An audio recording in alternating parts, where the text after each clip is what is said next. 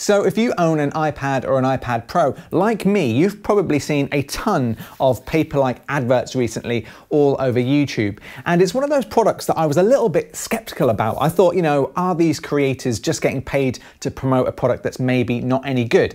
So I reached out to Paperlike and I said, look, we've got this channel, we've got tons of designers, creators, and video editors. Would you send us one through the post? Just so I can give it an honest review. We don't want paying for the review, and they're not sponsoring it, and they're not paying us anything like that at all. And they said yes. So I'm gonna put a Paperlike on my own personal iPad Pro.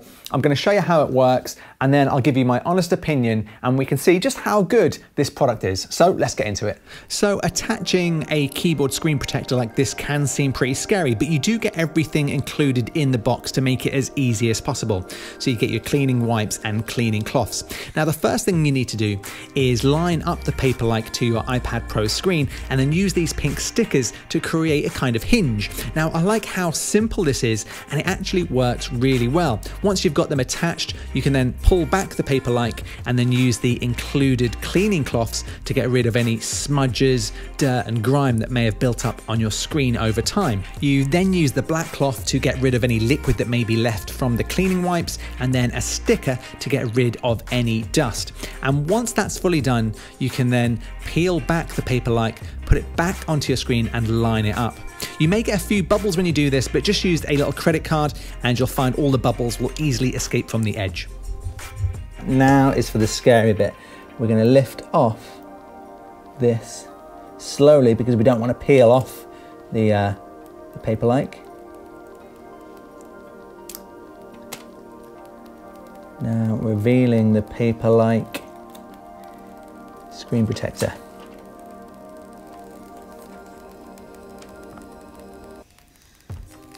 Oh, and it's come off really nice actually, really good. Okay, let's take it out and have a look. Okay, so as you can see, it's gone onto the iPad really, really well. It's actually got quite a matte finish to it, which I wasn't quite expecting. And that's actually really good because we do tutorials on the iPad and we tend to get a lot of reflection from the iPad screen. So it's gonna be really interesting using this. But now let's power up and take a look. Okay, so I'm doing this handheld just to show you as close as I can the iPad Pro screen. And it's really, really nice. As I say, it's given it a matte kind of finish. And if you've seen any of our iPad videos before, you'll notice we have quite a lot of screen reflection due to the studio lights. And as you can see, as I move around this, just even handheld, there's not really any reflection on the iPad screen. So for me, if you're a video editor or a designer, or if you're a creator doing tutorials, this really is something great that I wasn't quite expecting from this product. So now the truth is, does it actually feel any good when you use the Apple Pencil? Okay, so I've opened up Photoshop here on the iPad just to test out the feel of the Apple Pencil. So let's just do a screen. Let's just do a web large, that's fine. Let's create this. Now let's try and use one of the paint brushes here. Let's get the size of that down. Yeah, it really does actually change the feel of the Apple Pencil altogether. You know, before it's quite glossy. If you've ever used the Apple Pencil on an iPad, you do get that glass on glass kind of feel, which isn't great. And I would say 100%. This does feel much more like using a real pencil on a piece of paper. You get kind of that feedback that you get with a real piece of paper. Let me try Apple Notes because that's something I use quite a lot. Okay, so I've opened up Apple Notes. This is what I tend to use if I'm on the road and I'm making notes. So we've just got the regular pencil set up. I will warn you, my handwriting is atrocious and I'm kind of sitting behind the camera here as I write. So we'll test this out.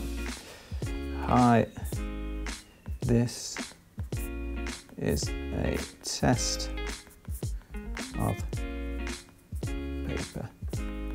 Like, you know what, that does feel so much better than using just the pencil on the screen. I was very skeptical, as I said in the intro. I didn't think it would feel quite like this because a lot of screen protectors are glossy themselves, and I thought, well, maybe this is just a screen protector under a different kind of name. But actually, it gives you a little bit of resistance. Just write a few more words. Yeah, it gives you a nice bit of resistance that you don't get with the screen. You know, if you're drawing on a piece of paper, as you run your pencil along the paper, there's natural friction there, which sort of slows your drawings, your handwriting down. And you don't get that on the iPad. No matter how good you think the Apple Pencil is, you don't get that. And this adds that to the iPad experience. So now I'm going to use this for a few more days, but already I'm really, really loving this. Okay, so I've been using it now for about 2 or 3 hours. After I did that filming, I took my lunch and then I did some more notes, handwritten notes for a meeting, and I've done some more drawings. And to be honest, I'm really, really impressed with it. I think I was one of these people who were very, very skeptical about it. I thought, how good can a screen protector be? But this is actually a really productive tool. I think if you're a graphic designer, if you're maybe a video editor and you don't want the sort of glare on the iPad screen that you get, if you take a lot of handwritten notes, you know, I know a lot of students out there, you'll be using your iPad for lectures and college, and I really do think this not only protects your screen, obviously, which is a great thing, but it does make it feel more paper-like, which is kind of, I guess, it does what it says on the tin, you know, which I really, really like.